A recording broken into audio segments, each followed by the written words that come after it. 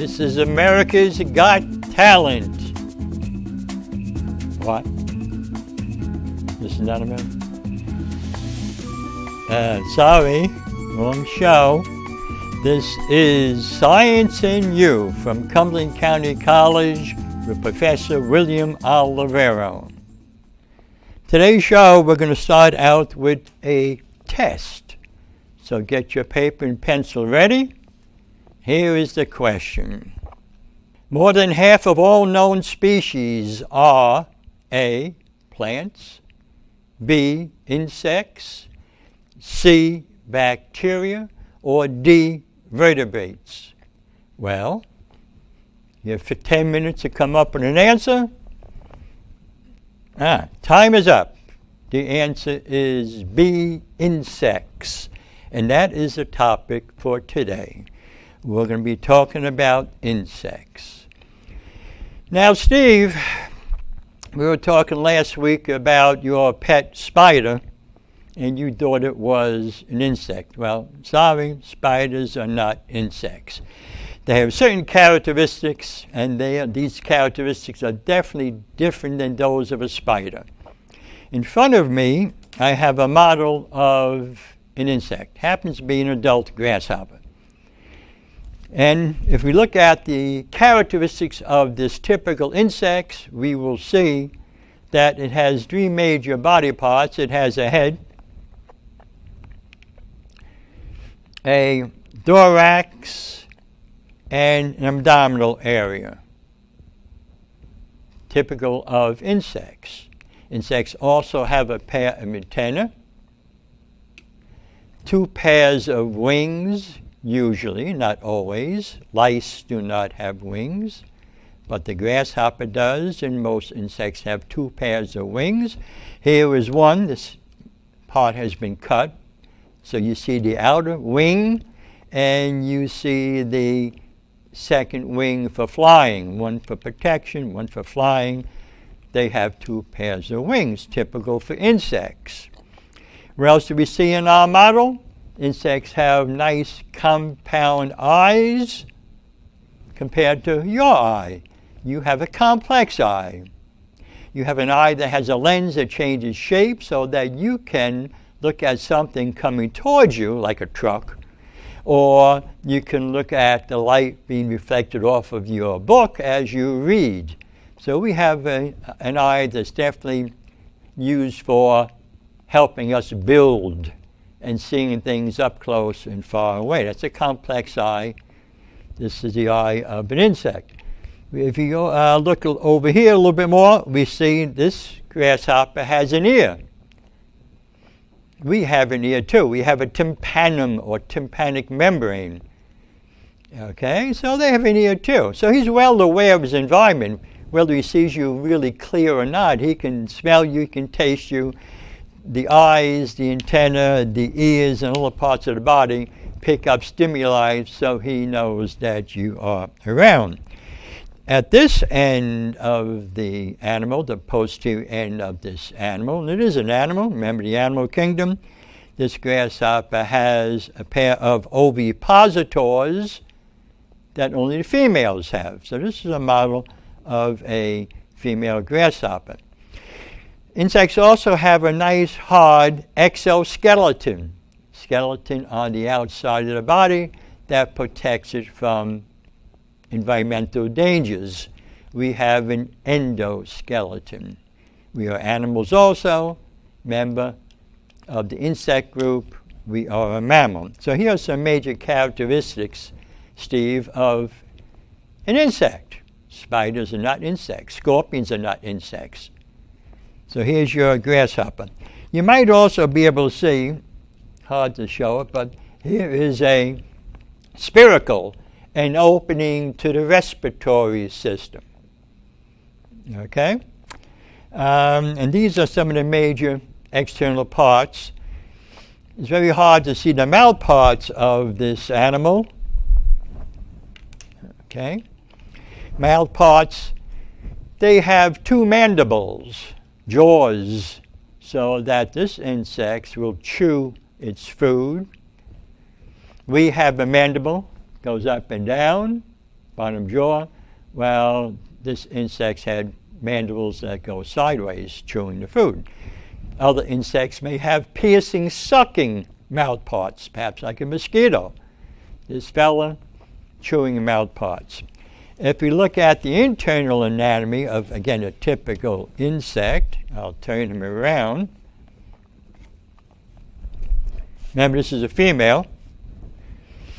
And we can see that it does have a digestive system from the mouth area, where the mandible is located, through the crop, through the intestinal area, which is covered right here with eggs. Remember, this is a female grasshopper.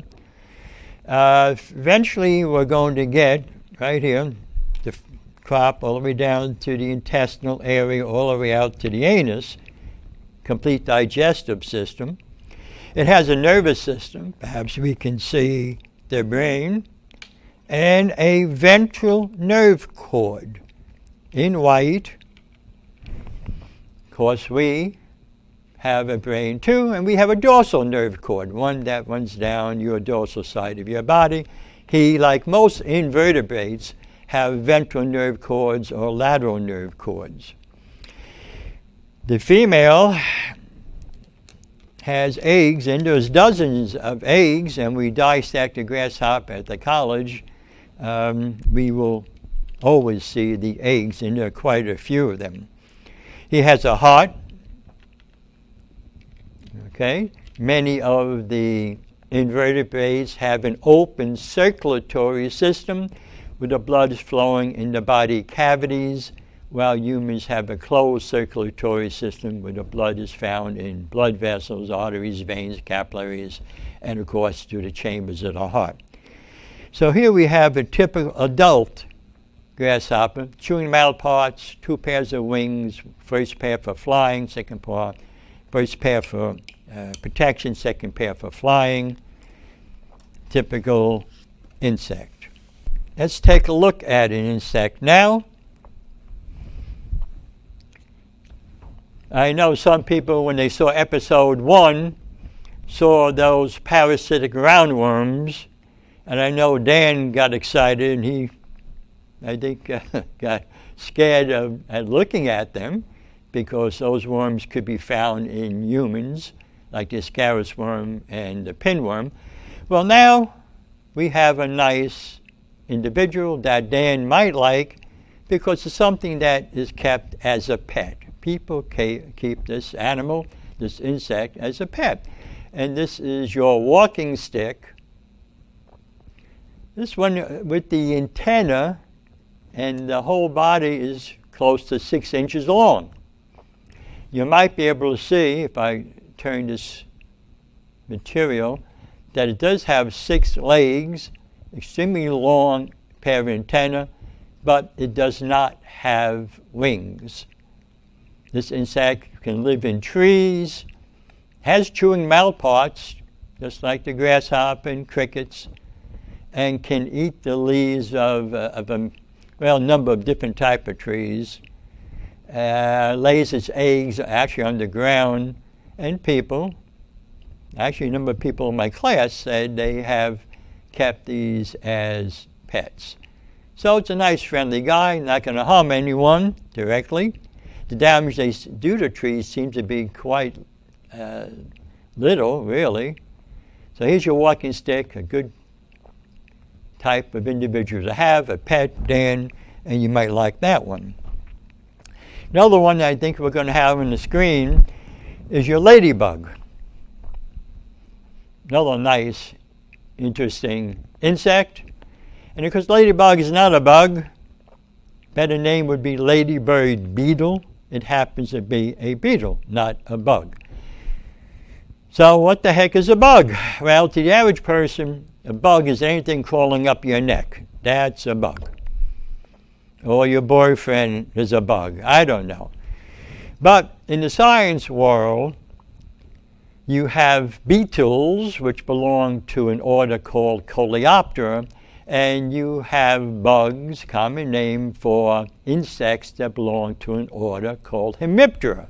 There's a difference between the bugs and the beetles. The ladybird beetle is a beetle. The one major difference would be if you look at a beetle, Japanese beetle, ladybird beetles, doesn't make any difference. The first pair of wings are very hard. Different than the grasshopper. First pair of wings not used for flying. Second pair of wings membranous, used for flying in the ladybird beetle.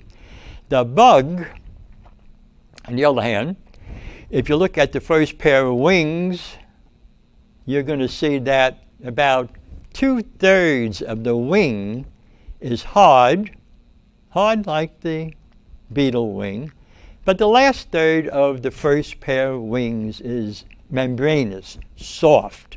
So the bugs have one type of wing, beetles have another. The other major difference would be the mouth parts. Okay? The hemiptera, or bugs, have piercing, sucking mouth parts. So therefore, there are some bugs which are not very friendly to you. Assassin bugs. While on the other hand, there are some beetles which aren't too friendly to you either. I know I've seen Japanese beetles on my rose bushes. But the benefit of that ladybird beetle is that they like to eat aphids, the little yellow or orange insects on the side of your plant, and you may see there are hundreds of them. And what are they doing? They're destroying your plant. So the ladybird beetle is quite beneficial to you, while bugs not necessarily very friendly to mankind. Moving on to the next one. Again, hopefully we have a nice photograph to show you. An insect about 1 inch long called the velvet ant. Well, I had a course on campus years ago during the summertime. I think we called the Grasshoppers and Their Friends. I had about 12 young people in class, one girl and 12 boys. Well, the girl was not too excited about insects, but the boys were. And on campus, what did we see? These velvet ants. And they were running around campus, sort of a reddish, orange color. Nice, very friendly looking ant. Well, unfortunately, the velvet ant is not an ant. So you have to know what you're doing sometimes with nature. They happen to be a wasp. Happen to be the female wasp, and she has a powerful, powerful stinger. So the boys are very careful, even though they're fighting over trying to find one of these individuals. They still had to be careful they did not pick up a velvet ant.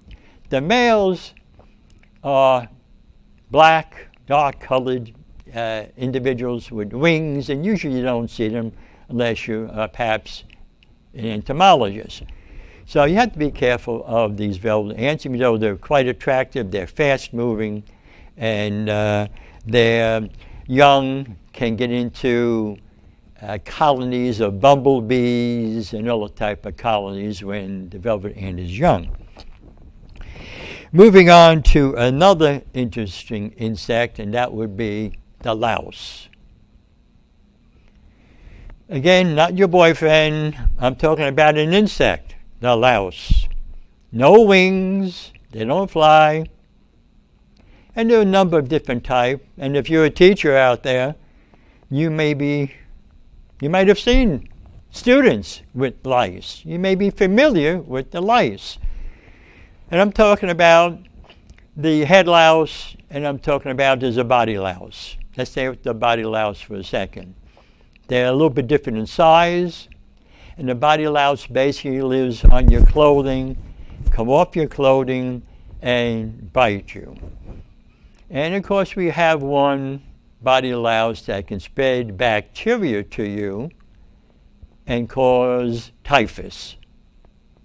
And if you watch any war movies on TV, or Dr. Zhivago, he comes home from war into his house in Moscow where he lived with his family, and now the house is full of other people. The communists have taken over, and he comes in and he says, I believe there's typhus in Moscow. And the communist leader says, oh no, that's impossible. Well, anytime you have people living together in large groups, Civil War camps, Andersonville, places like that. People living together. Hygiene, again, is not proper. People are not washing. And if you have one louse, you may have hundreds of lice on your body biting you and spreading this typhus that includes extreme headache, a rash, high fever, and is a very, very dangerous ailment. Your head louse, again, many teachers looking down at their children in class will find these nits, another name for head louse. You can see them. And again, I guess the idea is tending the child to the nurse, and from the nurse the child goes home. And maybe for a while the child may look nice and clean, no more nits, no more lice. And yet a week or so later, 2 weeks later, he has the problem again. Because if one person in the house has these lice, probably the whole group of people in the house could have them also. So you can get them back on your body again.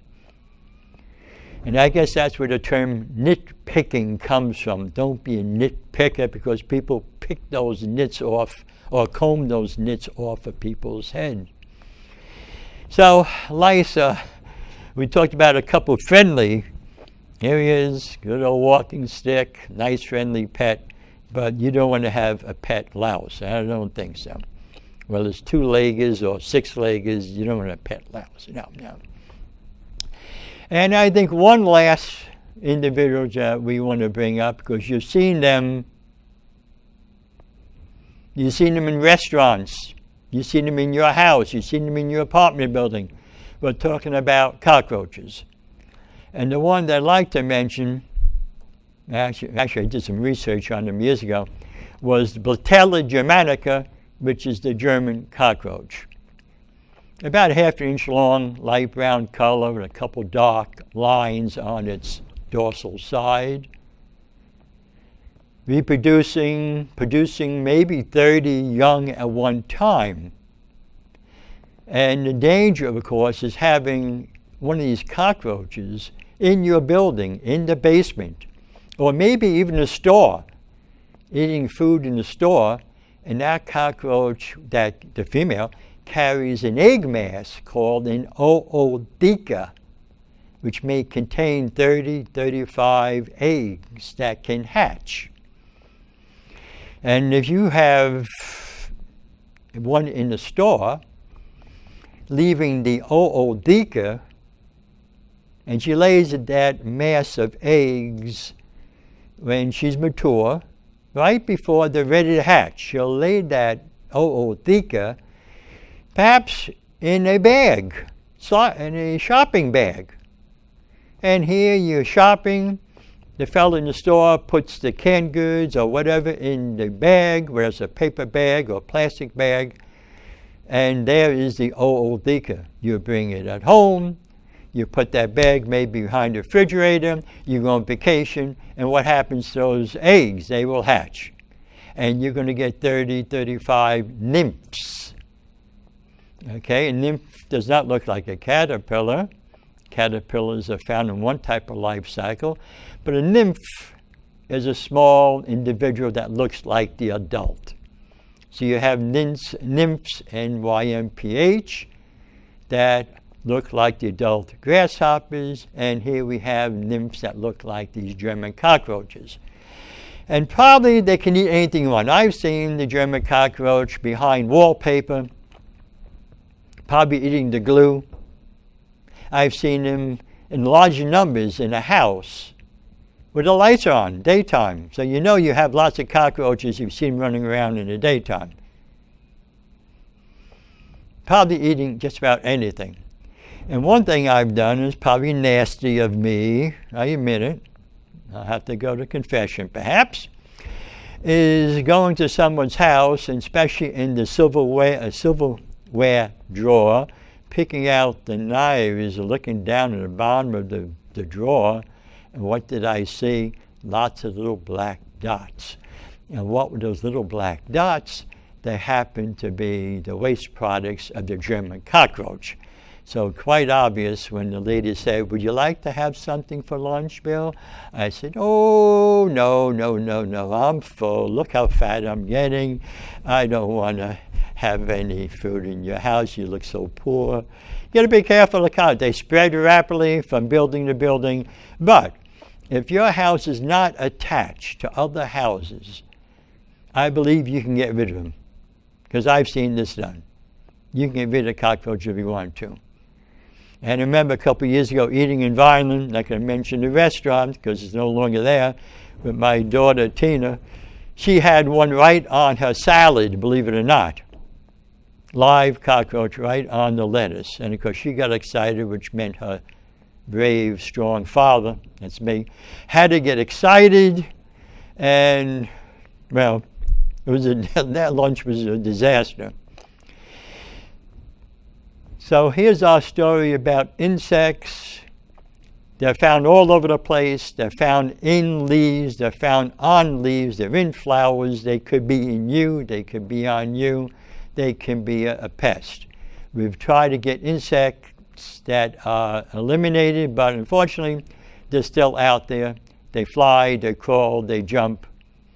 You might have seen the maggots down in the bottom of a garbage can in the summertime. They emptied the garbage, and what's crawling down there in the bottom of the garbage can?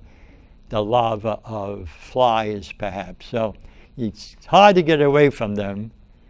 As a matter of fact, there's a bunch of them right around here right now, which I have to do something about. And there's one now.